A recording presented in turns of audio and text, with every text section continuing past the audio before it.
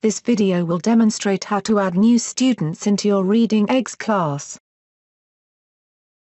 Once you have logged in with your teacher sign-in, you need to click on the Manage Class option, which you will find on the left-hand side of the screen. Once you have accessed the Manage Class screen, scroll down the screen until you see the section for adding students to your class.